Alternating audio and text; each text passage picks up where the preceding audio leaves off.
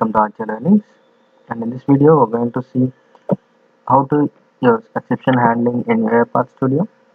And the topics that we're going to discuss is how we can use a try catch activity, and then how to use a throw activity and a rethrow activity, and how what is a system exception and what is a business rule exception. How we can use these two and a try catch.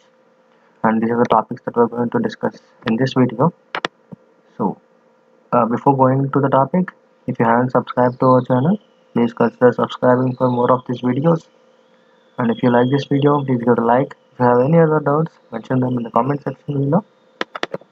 So the first thing I will explain is exception handling by taking a simple example of input dialog, and we will see how we can use a throw activity there and a rethrow activity, and how we can set a system exception and a business rule exception and all this. So the first thing I need to take an input dialog here, input dialog,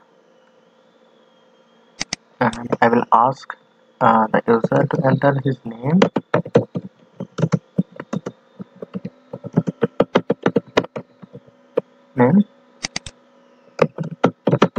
as name, and let me create a variable for this one. It will be name. So name is the output variable for this input dialog. Okay, and let me drag a message box over here to see the output. This will be name. So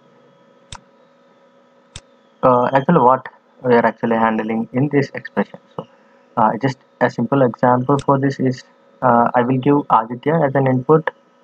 So if I get Aditya, then I need to make this as a system exception, or else I will throw it as a business rule exception, because a system exception occurs only when when there is an interruption in the activity sequences. If I have 10 sequences over here and the error came at the sequence which is in the message box. So let me do this way. First, to show you the system exception, I will take a if condition over here, and let me take this one, name dot equals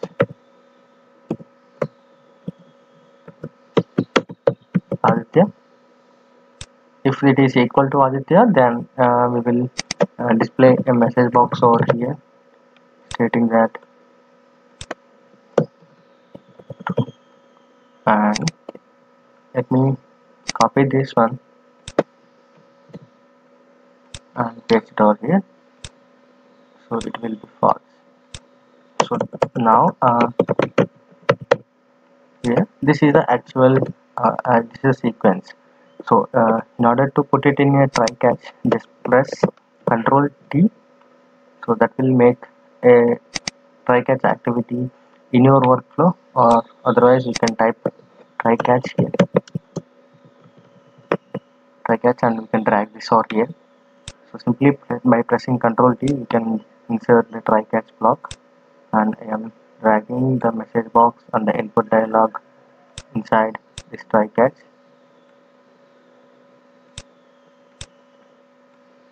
So this is my sequence in a try catch. So here the first one try sequence will be the sequence that is executed first, and then it will, if there is any error in this workflow, then it go to the catch block. After that, it will finally executes a sequence. After these two, this final expression will always be executed whether the try catch is successful or not. So here we need to create a add catch, whether the expression is a system exception or the business rule exception. So here click on the add new catch, and you can select the system exceptions over here. So this time we will select as a system exception, and we will drag another message box activity here. Just say that is a system exception.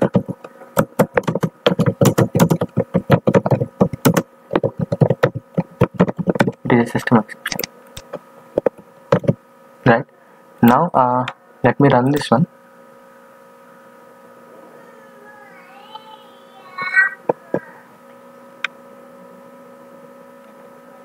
So it is asking for the name. I will make it as Aditya. So the message box over here, it is Aditya and it is true. And now the execution is completed because there is no interruption in this particular workflow. So it doesn't want to catch. Here it catches the system exception, and there is no other activity in the finally. So it finishes the execution. What if I didn't provide any input for this input dialog? Then there is an object reference error in this if condition, so it will go to the catch block. So there is a null value here. Because there is a null value, this is system exception which occurs in the if condition says the object reference. So you can see that object reference not set to instance of an object. The error, this error we will see when there is a no value or the null value which is passed to this particular condition. So if I continue this one, then we can see it doesn't go to, it will go to catch block here. You can see the system exception. It is the system exception here. Now it came to the catch block. So if I click on continue, it says that it is a system exception. It is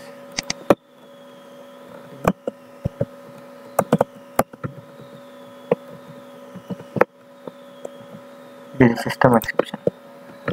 So this is how the system exception works.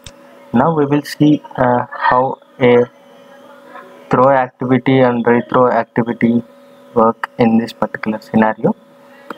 If there is any interruption, the system exception is called.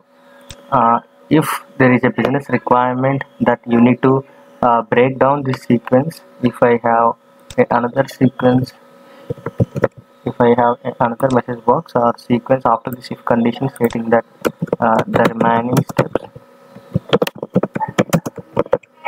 steps, so the remaining steps, and if there is a business requirement that if the name is equal to Aditya, then the process need to stop here, and this doesn't need to go to this further step and provide the details or continue the remaining steps. Then we need to use a throw activity here. The throw activity will stop the workflow at that particular point and throws it to the catch sequences here, exception sequence. So what I need to do here in this throw activity is here we need to enter the exception, which exception that is it is moving to, and here we need to make it as new business rule exception, and we need to provide the exception message. I will make it as the name is Aditya. So this is the business rule exception, and here we need to create another here we need to add another catch. It is a system exception catch, and now we need to add a business rule exception catch. So search for business rule exception. Here you can see the business rule exception, so click on that and click on OK. Here the business rule exception is added to the catch. So let me drag another message box here stating that it is a business rule exception, and then it is a business rule exception here.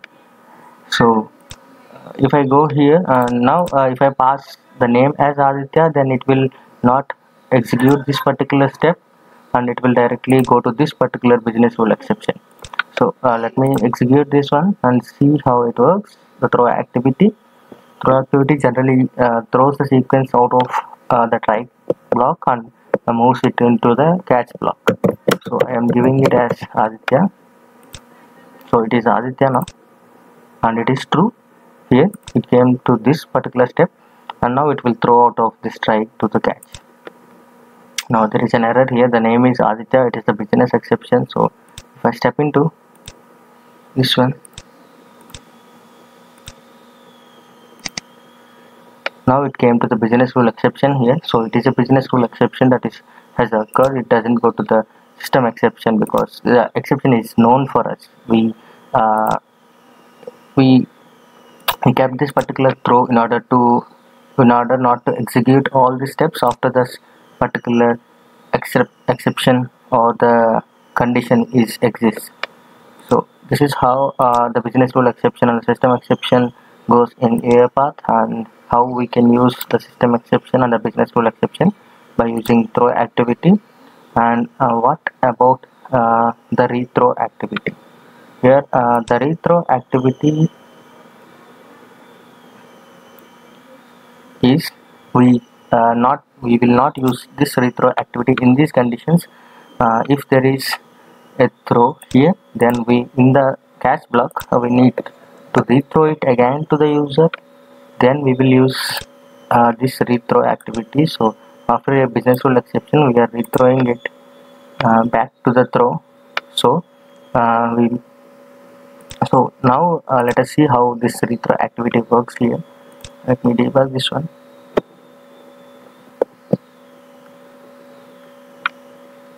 Now the input dialog is on, so it is Aditya, and this is Aditya and true. Now the exception is caught here through the business rule exception.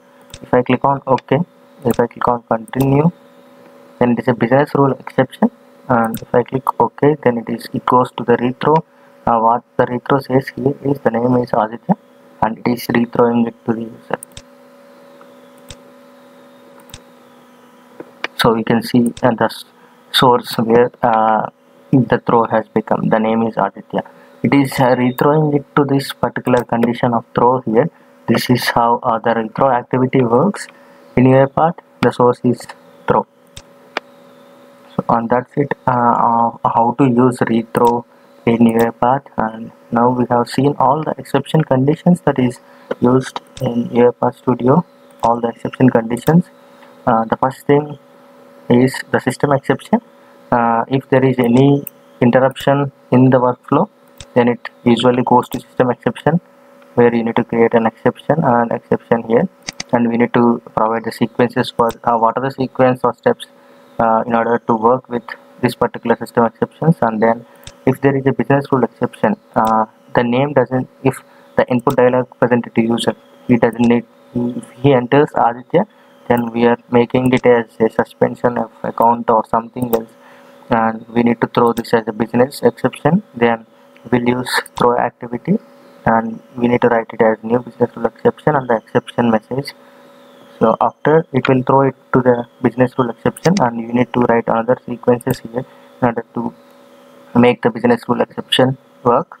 And if after taking this throw, then if you need to make it as a runtime throw and throw it to the user, then we need to use a retro activity of which throws this exception back to the throw here.